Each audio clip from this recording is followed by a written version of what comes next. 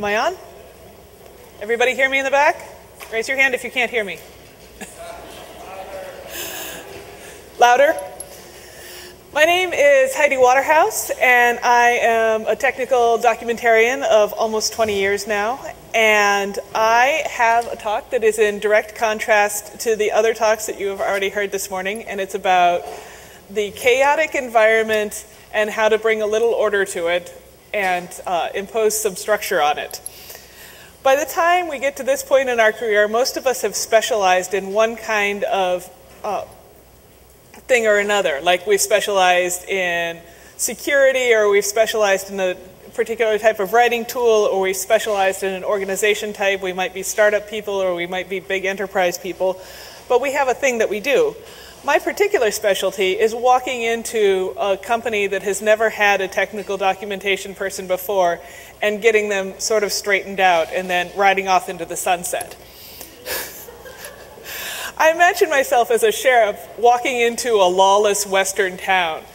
I'm like, I stride in, and my spurs are jingling, and my badge is shiny, and I'm like, I'm here to bring you some law and order because you need it now. You have gotten to the point where you're too big to just operate without it.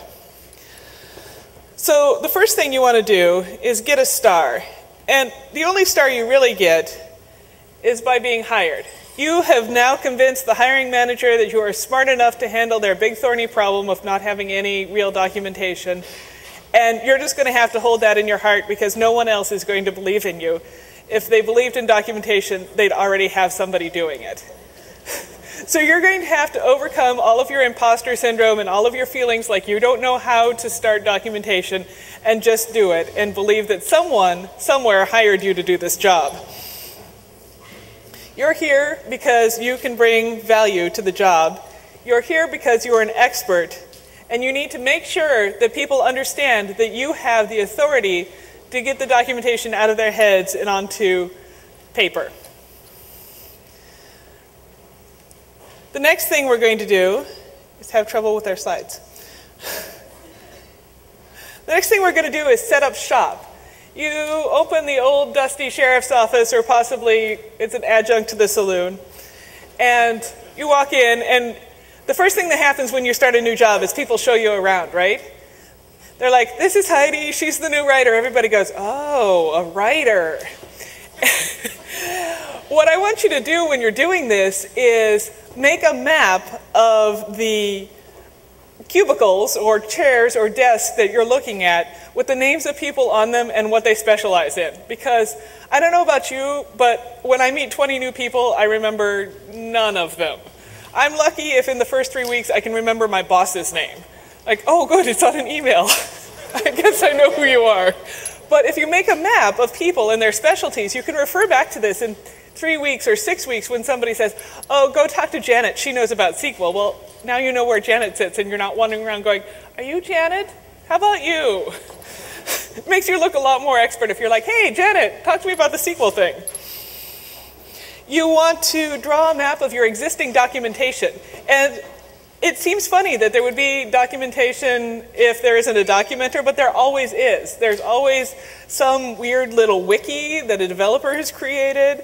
There's always some white paper that marketing has. There's always some bizarre conglomeration of poorly formatted documents somewhere. You need to draw a map to them, and you need to make sure that you have access to them, because people frequently forget to give you access to everything that you need, because they don't realize that being a technical documentation person means that you have to see everything in the company. Like, maybe we'll leave out salaries, but otherwise you need to touch it all. And while you're waiting for them to set up your laptop and your permissions, you should get to know the neighborhood. Like, stop and read your competitors' documents. Almost none of us are working in a field so green that nobody else is doing what we're doing. So I work for Dell and Stratius. We do multi-cloud management. So I went out and looked at who did cloud management and who did multi-cloud management, and I read some of the infinite multitude of Amazon Web Services documents so that I knew what kind of environment I was getting into before I started asking really stupid questions. You can ask stupid questions, but it's nice if they're not the really stupid questions.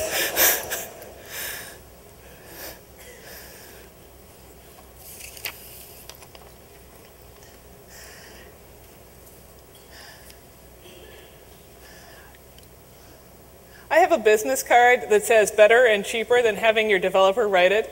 And whenever I hand it out, I get this response, right?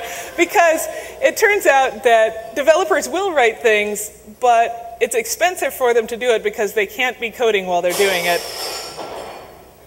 Oh, sad. And it's better to have somebody who has specialized in writing to do the writing. Marketing people don't always write code, and developers don't always write documentation, and I write a really hacky web page. I've just accepted this. So now that you've been hired to be a specialist, embrace that and say, look, this is what I'm taking away from you. So once you're there, you need to draw fast. Your documentation doesn't do any good if nobody is looking at it.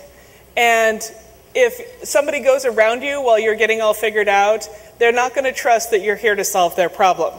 So you take out your trusty 6-gun and you draw fast. You don't have any time for frills. I have done early documentation in Notepad. I have done early documentation in straight HTML. I have, while waiting for the purchasing process to come through, done documentation on sample products, like trial products, which is a little awkward if they don't let you save. Sometimes you have to do a little hacking. But the important thing for me is to deliver really early and show people that it's going to be valuable for them. I like to say that you're going to get precision between emergencies. So your precision is things like formatting and readability and localization and some really important things, but you can't get to those if nobody trusts you to put out the fire first. So you're going to have to think about what the most emergent emergency is and address that.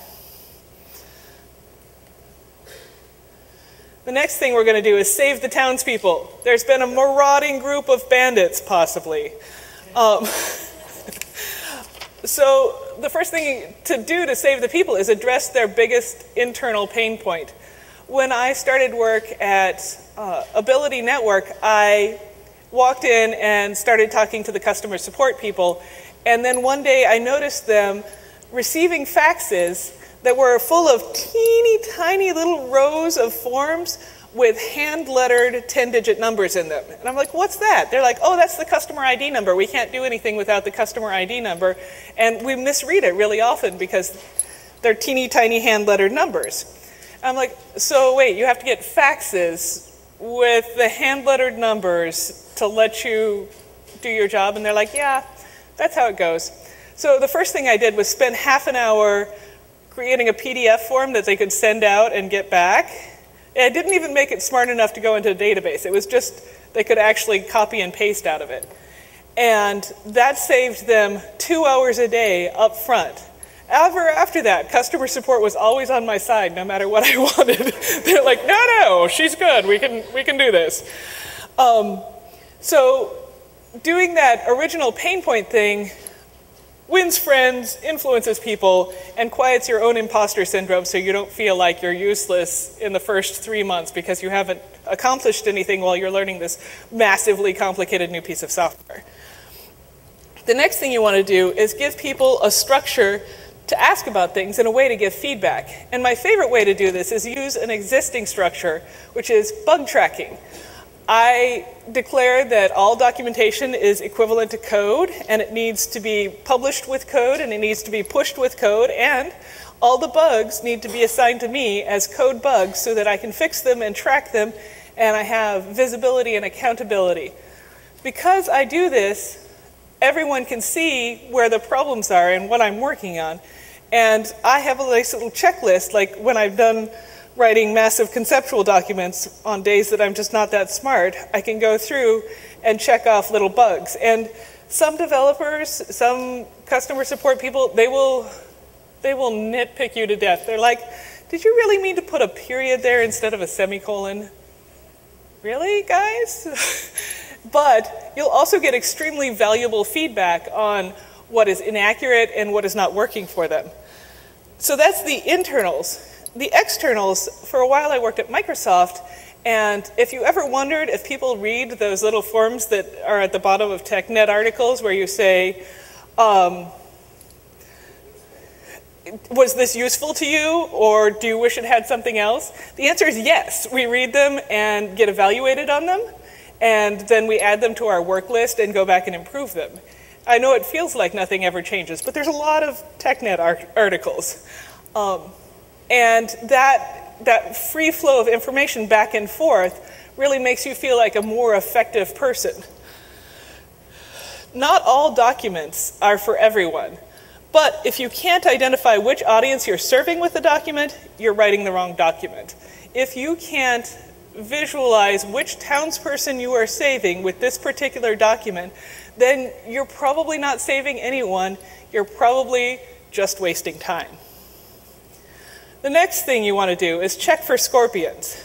And when I first wrote this, I was thinking about people that I had had conflicts with when I'd walked into jobs earlier. Oops, sorry, thank you. Oh, just for a minute, I'm sorry. So you're going to want to check for scorpions which are situations and not people, because if you start blaming people, they'll start blaming you, and you just have this terrible political problem. So what you want to do is look for hoarded documentation. I have a developer who I appreciate deeply, and he was the guy who wrote all of the existing documentation, and he wrote it in an impenetrable and inaccessible product, and I try not to believe that he did that on purpose. I'm not sure, but we're going to go with the best possible explanation of he liked it. But he's really reluctant to let it go because he spent a ton of energy and effort on it. And he's worried that I'm not technical enough to understand what's going on because he's been working on the product 5 years and I've been here less than a year.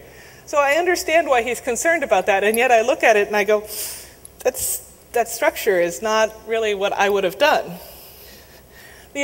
Another thing that I have to worry about is stuff from the last sheriff. I'm talking as if there's never been someone doing documentation before, but that's not always true. Sometimes there was a previous person and they have left behind feelings about technical documentation, and sometimes cryptic, arcane, encrypted files, and sometimes, I don't know, weird trash that appears on the computer that you get. And you need to look at that and see if any of it's useful to you, and you also need to look and see if you need to do damage control for how they've treated the team in the past. The next thing I do is I take all those people who are hoarding the documentation and I think of them as vigilantes. They're really interested in law, order, and good documentation, but they're sort of operating outside the bounds of the law. So the way to bring them in, to gather them in, is to deputize them and say, hey, that was great documentation you did. I'm going to roll it into my tool, which actually does localization, and you're going to help me keep updating it, and I want you to always proof it. Like, you're in charge of making sure that I'm accurate on this. By deputizing them, you make it feel less like you're ripping their baby from their arms and more like you're becoming a collaborative team. I found out last week that there's an entire training section in my company that I didn't know about. And I said, I'm like, so where'd that come from? And he said, well, I've been working on it for about half a year. And I'm like, okay, that's pretty good. It's pretty good. I might not have written it in pure HTML with Elasticsearch, but okay, you're kind of a dev guy. And I was kind of mad. I was like, why wouldn't anyone tell me about this? I said, what percentage of your time are you spending on this? He said, oh, I'm 100% dedicated to it. I'm like, I came here as a technical writer and nobody told me there was another technical writer. But he didn't think of himself as a technical writer. He thought of himself as a customer support third-tier person who was writing all the implementation document. And so he never thought of himself as part of the team. So now I've deputized him and I said, you're part of the team. Here's all the awesome things about being the team. Also give me all your source code. It worked out okay. The last thing we're going to do is build infrastructure. Once you have put out some of the fires, you want to settle into everyday life and a cadence so you have more resources to devote to building a structure so that you're not reinventing the wheel or the saloon every time you need a drink.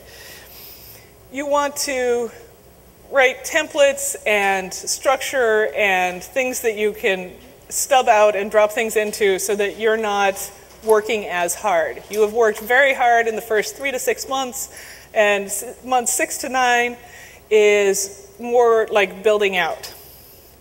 The town newspaper is your release notes. Let people know what you're doing on a regular basis. Go to the product demos, go to the Scrum meetings. Be sure that documentation is seen as an integral part of the product and not a tacked on cost center. One of the things I do is go to the release meetings and say, so exactly when were we going to incorporate documentation with that? I was just wondering, are we going to push with the code, or do I have a couple days afterwards since I'm just changing the text within these files and not the files themselves?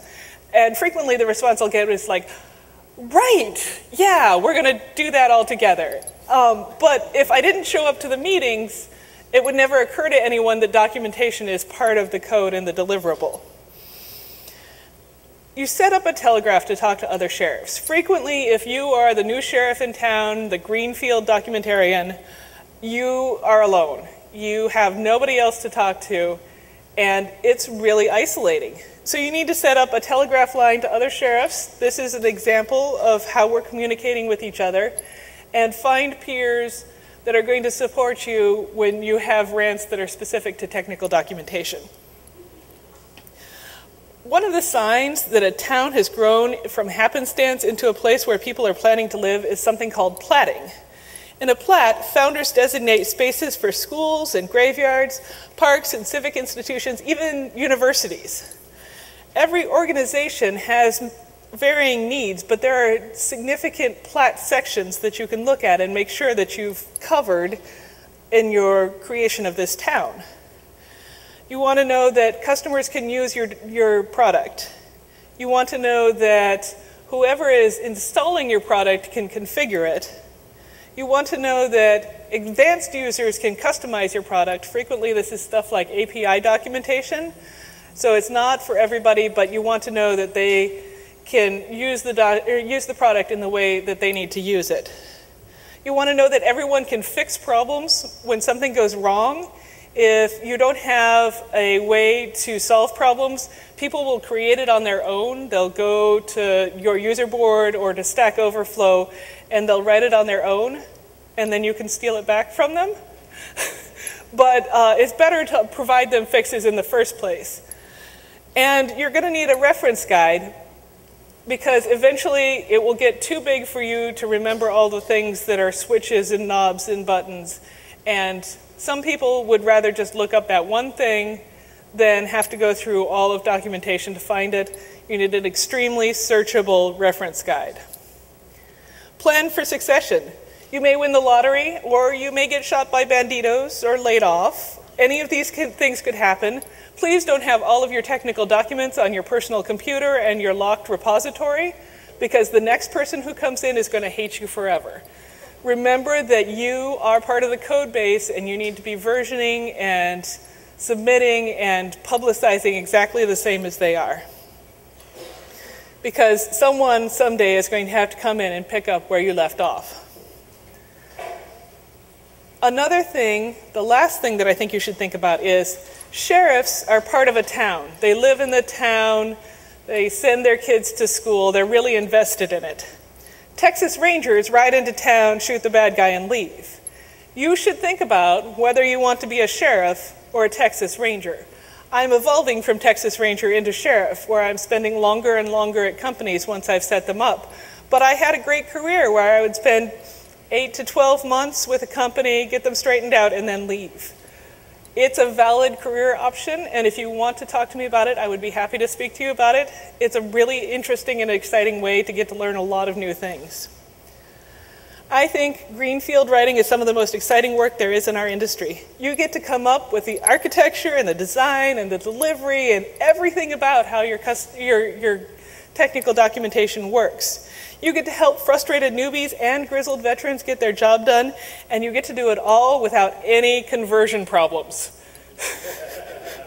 I'm always happy to talk to you about this specialty, and I hope you will ask any questions you have about finding these jobs, starting them out, and not letting them burn you out.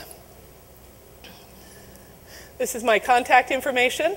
I think we have a couple minutes for questions. If anybody has any questions, I'd be happy to answer them. No questions. Okay, we don't have a couple minutes for questions. Nope, you can talk to me later. 2. Let's do you two, and that'll be it. Thanks, Heidi. I love your analogy. What is greenfield documentation? Oh, so Mr. Christensen, who talked about permaculture, is sort of working on the opposite side of this. Greenfield is when you walk into a pasture and it hasn't been plowed to be a farm field. It's untouched, it's virgin ground, there's nothing there. Oh, sorry, my question is that it sounds like you go into situations sometimes where there's a legacy, like you said, maybe a resentment against the person or some sort of conflict. And do you have favorite techniques for breaking down those barriers or sessions that you kind of go through to get the communication going again? Frequently, it's the finding their pain point and solving it. Always when I have walked into this situation, what they felt like is that the writer didn't listen to them, that the writer was not paying attention to what they were saying about their expertise in the product. And so the first thing I try and do is be a really good, active listener. I like to sit down with the DevOps people and have them install a working environment for me, like not install for me, but walk me through installing a working environment and take notes on it. And when they see me write up how to install a working dev environment, they realize that I've just saved them all of this tedious onboarding for the next 5 or 6 people. And then they're a lot more cooperative because they realize that I'm actually here to add value to their life. All right, thank you.